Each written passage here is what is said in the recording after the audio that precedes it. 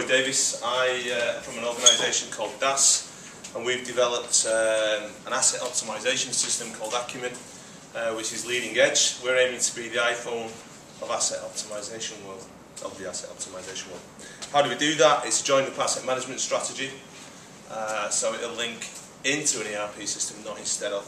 And how it works, it looks after your assets, maintaining your assets, also the financial management of those assets, resource for those assets, so any resource that's required to interact with them assets, and also locational tracking of those assets, all in one suite.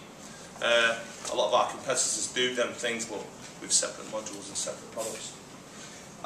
We're also encompassing the latest technology into that particular product, so that's RFID, GPS, telemetry, or any products like that. So anyone that's got any ideas on that type of thing, I'd be very interested to hear from. We are looking at technology partners to make sure that this product is leading edge.